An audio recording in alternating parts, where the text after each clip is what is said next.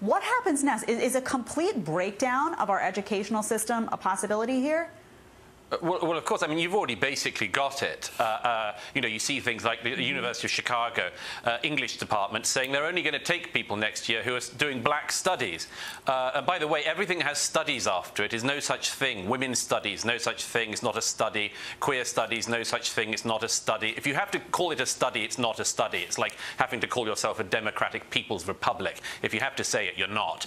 But they say they're only going to take people doing black studies next year in the English department. The English department of Chicago says that English studies, English as a language, as a study, as literature, is based in colonialism and oppression. So they've just abolished themselves. Institution after institution abolishes itself in America. And here's the problem. It comes to a fundamental issue in the country, which is that white America has been bullied by people.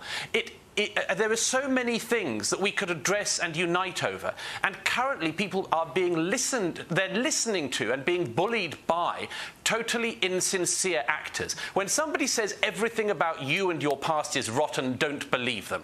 If they say that you are intrinsically racist and you're racist if you say you're not a racist and you are racist if you say you are a racist, don't listen to them. These are dishonest people. And it's time, and I'm very glad to see this latest investigation, as I say, into Princeton, it's time that people called out the bullies and the frauds and the racketeers. That's what's going on, because after all, this is a very important point.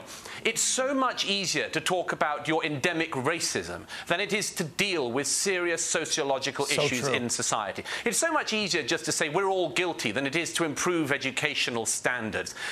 America has been taken in by hucksters of late, and it is high time that people of every skin color unite and say, no, we are Americans and we will not give in to your division. Hear, hear. The book is The Madness of Crowds. If you love what you heard, you get more of it there.